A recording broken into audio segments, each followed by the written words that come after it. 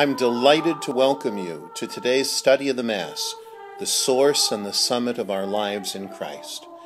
I'm Monsignor Jim Maroney, the author of The Mass Explained, and in this first session, we'll explore where the Mass came from and what it means today.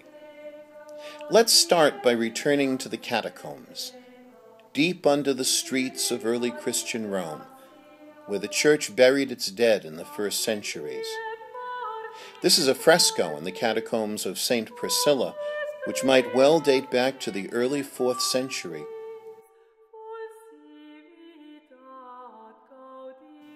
It shows the Mass in its earliest form in a house church, a Domus Dei or Domus Ecclesiae.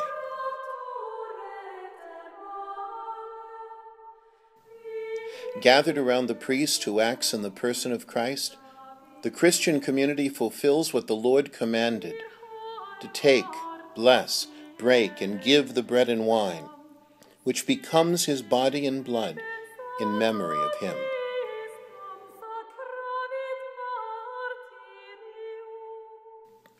Now stop and imagine last Sunday morning in your parish church. You didn't sit around a table, but gathered around an altar. You weren't in someone's home, but in a very beautiful church. A lot has changed in these intervening millennia, but the basics have stayed the same.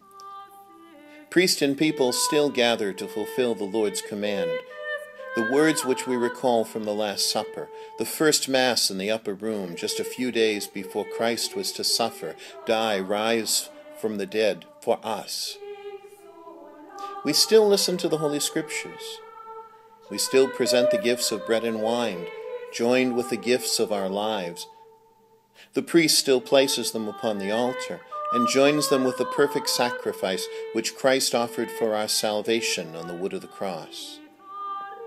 And in a very real way, we are at one at Mass with all those first Christians in the catacombs and with every Christian who's ever gone to Mass. In every time and place. In Christ, time and space don't seem to matter much. All that matters is He who is our Alpha and Omega, our yesterday and tomorrow, who is our beginning and end, is with us today in the Holy Eucharist. So let's take a journey together, you and I, a journey down through the ages from the time of the martyrs to the first great basilicas, to all the renewals called for by popes through the Church's life. And let's finally embrace the renewal called for by the fathers of the Second Vatican Council nearly a half-century ago.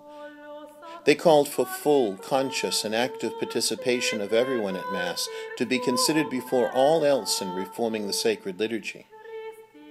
And I guess that's what you're doing today, as you seek to understand the Holy Mass, the source and summit of the entire Christian life.